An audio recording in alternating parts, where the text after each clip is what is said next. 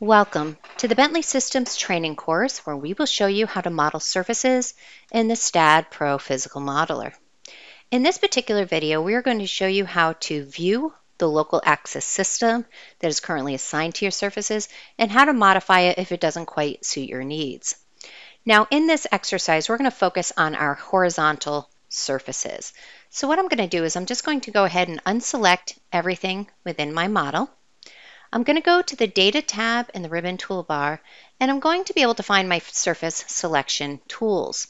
Now, you can select surfaces that are parallel to a particular axis system. And I'm going to select my horizontal surfaces by selecting those that are parallel to the XZ plane. Now that I have the surfaces selected, let's go ahead and review how our default local coordinate system is looking. To do that, let's go to the View tab of the ribbon toolbar, and then we're going to click on the local axis system. This will display the local axis system that is currently assigned to anything that is currently selected. This will include both members and surfaces. Now, taking a look at my particular model, I can see that the X and Y plane are always within the plane of the surface, and the Z plane and the local Z axis is pointing perpendicular to the surface.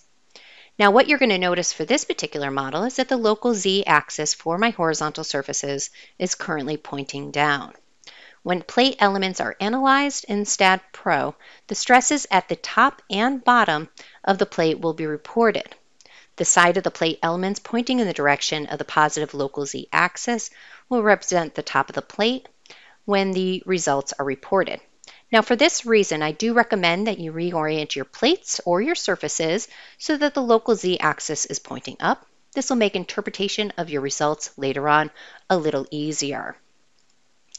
So, do I have to redraw my surfaces when my local Z axis is not pointing in the direction I would like?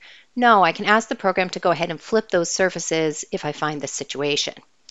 To do that, I'm going to go to my Surface tab in my ribbon toolbar, and I'm going to ask the program to just flip the surface. This will change the local Z orientation.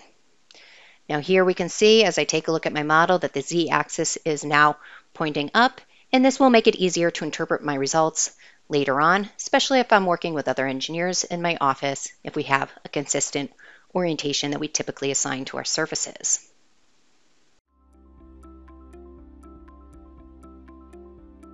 If you found this video helpful, please give it a like. If you want to see more such series, consider subscribing to our channel.